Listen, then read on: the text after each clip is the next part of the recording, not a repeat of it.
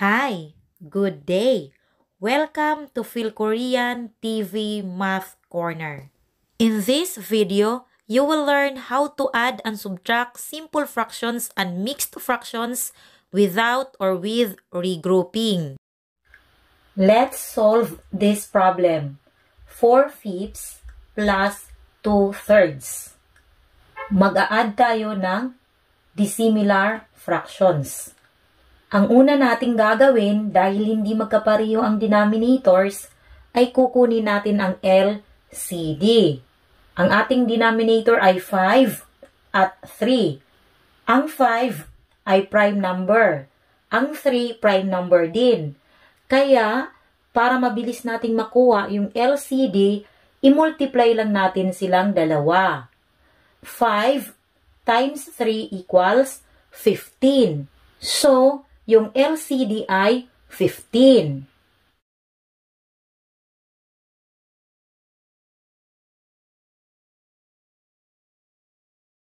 Okay, eto yung LCD. I-multiply lang natin ang 5 at 3 dahil pareho silang prime number. Kaya, nakuha natin yung LCD na 15. Ang susunod nating gagawin ay i-divide ang LCD sa denominator at i-multiply ang answer sa numerator para makuha natin yung numerator dito. 15 divided by 5 equals 3. 3 times 4 equals 12. Ang numerator dito ay 12. Ganon din ang gagawin natin dito. 15 divided by 3 equals 5. 5 times 2 equals 10. Okay, similar fractions na sila. Magkapareho na ang denominators. Kaya, pwede na tayong mag-add. Just add the numerators and copy the LCD. I-plus natin ang numerators. 12 plus 10 equals 22. Then, copy the LCD 15. The answer is 22 over 15. Ito ay improper fraction. Mataas ang numerator kaysa sa denominator. Kaya, kailangan natin itong isimplify. I-divide lang natin ang numerator na 22 sa denominator na 15.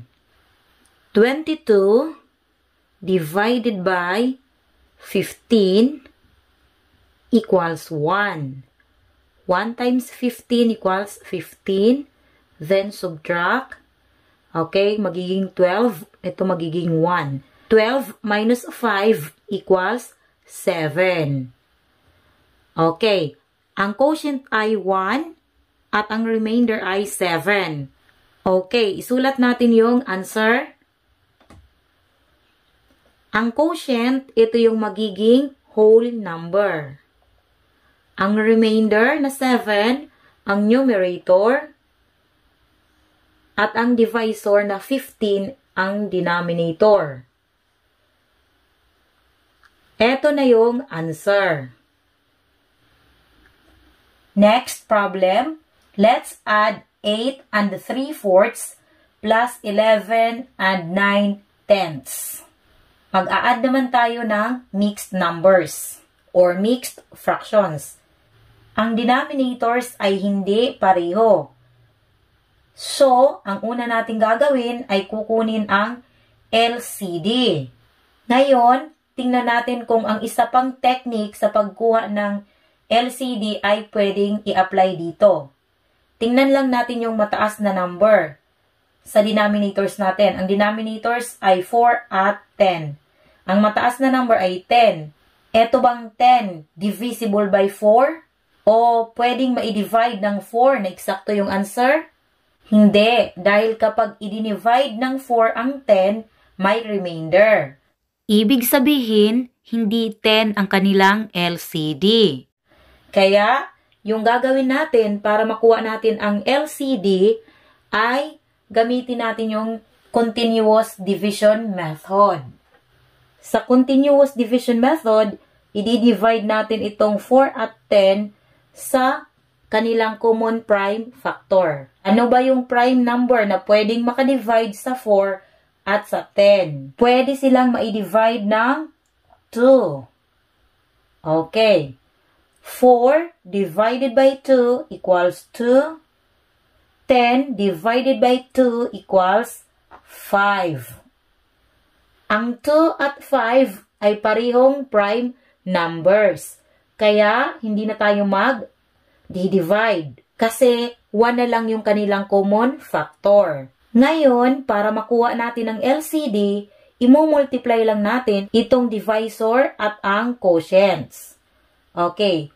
I-multiply natin 2 times 2 times 5 equals 20. Ito ngayon ang LCD. Nakuha na natin ang LCD. Ngayon, isulat na natin dito. Ang whole number na 8, kopyahin natin. Then, yung LCD, 20 plus ang whole number na 11, kopyahin natin. At ang LCD na 20 ay isulat din natin.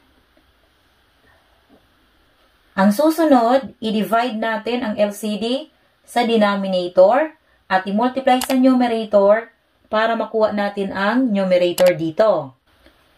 20 divided by 4 equals 5. 5 times 3 equals 15. 15 ang numerator dito. Ganon din ang gagawin natin dito sa pangalawa. 20 divided by 10 equals 2. 2 times 9 equals 18. 18 ang numerator dito. Okay, na-change na natin sa similar fractions. Pareho na yung denominators. Ngayon, pwede na tayong mag-add.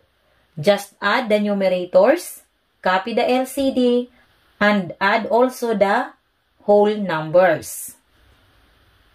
I-plus natin ang numerators. 15 plus 18 equals 33. 33. And copy the LCD, 20. Then, add also the whole numbers. 8 plus 11 equals 19. Ang answer ay 19 and 33 over 20. Pero, itong fraction na 33 over 20 ay kailangan nating isimplify dahil ito ay improper fraction. Ang gagawin natin, i-divide natin ang numerator sa denominator. 33 divided by 20 equals 1. 1 times 20 equals 20. Subtract. 3 minus 0 equals 3. 3 minus 2 equals 1. Ang quotient ay 1 at ang remainder ay 13. Okay, isusulat natin ito as mixed number. Okay, dito natin isulat. Equals. Ang whole number na 19, kopyahin natin dito. 19 plus. Okay, i-plus natin ang quotient na 1 kasi ito yung magiging whole number pag sinulat natin ito. Then, ang 13 ang numerator at yung 20 ang denominator. Okay, 19 plus 1 equals 20. Copy the numerator, 13. Copy the denominator, 20. Ang answer ay eto, 20 and 13 over 20. Next problem, let's add 4 and 2 eighths plus 7 and 1 eighth. Dito naman, ang denominators ay pareho. So, ang gagawin lang natin ay i-add na natin ito. I-plus lang natin ang numerators, kopyahin ang common denominator, at i-plus din ang whole numbers. Okay, 2 plus 1 equals 3. Copy the common denominator 8. Next, add the whole numbers. 4 plus 7 equals 11. Ang answer ay ito. 11 and 3/8. Next, let's subtract 9/12 minus 1/4. Okay, dito magmaminus tayo at ang fraction ay dissimilar fractions. Magkaiba ang denominator. So, ang una nating gagawin, kunin ang LCD. Ngayon, tingnan natin.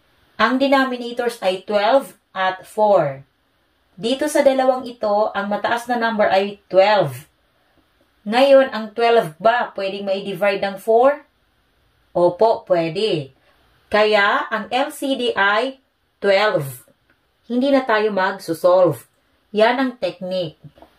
Okay, lagay natin ang LCD 12 minus LCD na 12. Next step, i-divide natin ang LCD sa denominator at i-times sa numerator ang answer para makuha ang numerator. 12 divided by 12 equals 1. 1 times 9 equals 9. Okay, ganun din ang gagawin natin dito. 12 divided by 4 equals 3. 3 times 1 equals 3. Ayan. Similar fractions na sila. Okay, i-minus natin ang numerators. 9 minus 3 equals 6. And copy the LCD 12. Ang answer ay 6/12. Ang 6/12 ay pwede pang ma-reduce sa lowest term dahil ang numerator na 6 at denominator na 12 ay meron pang ibang common factors maliban sa 1.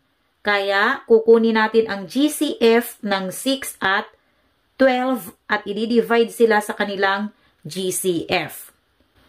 Ngayon, ang technique para mapabilis yung pagkuha natin ng GCF, tingnan natin yung mataas na number. 12. Ang 12 ba pwedeng ma-divide ng 6? Pwede. Eksakto yung answer. So, ang GCF ay ang 6.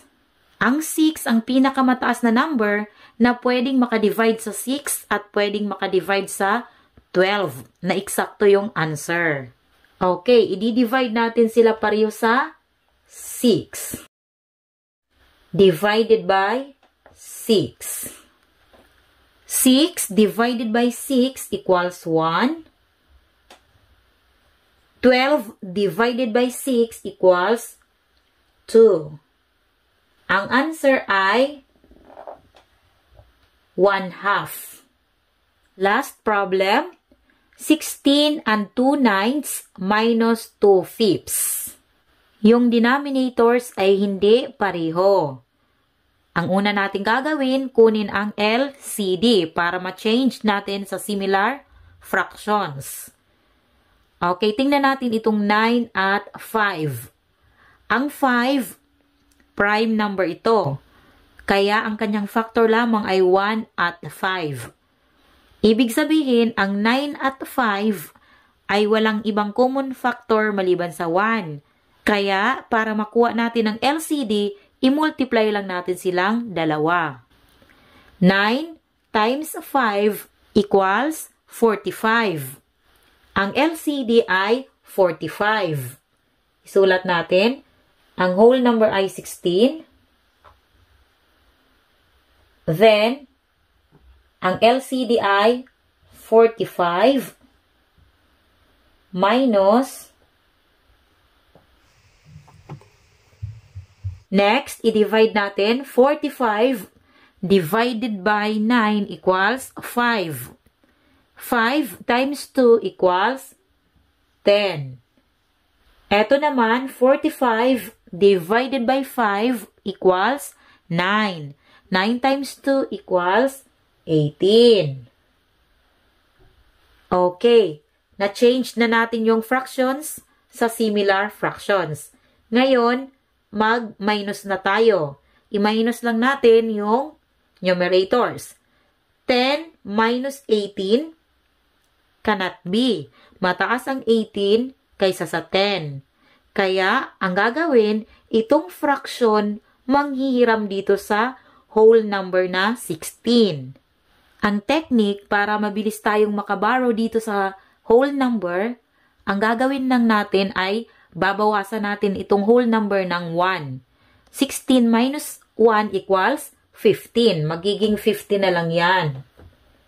Technique po yan ha, technique. Hindi step by step kagaya ng sa aklat. Technique ang ibinibigay ko para mabilis kayong makasagot at madaling tandaan. Binawasan natin ng 1 itong 16 naging 15.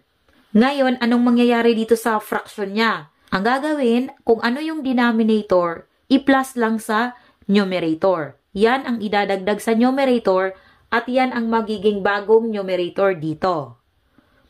Okay, 10 plus 45 equals 55. Eto na yung numerator dito. At kukopyahin natin ang denominator na 45. Ayan. Nakaborrow na tayo. Ganyan ang technique kapag ang fraction ay magbaborrow sa whole number. Isulat natin dito yung subtrahend na 18 over 45. 55 minus 18 equals 37. Kopyahin natin ang denominator na 45. Then, itong whole number, kukopyahin lang natin yan. Dahil wala namang whole number yung subtrahend. Ang answer ay 15 and 37 over 45. That's all for this video. Sana may natutunan kayo sa video ito. See you next time. God bless!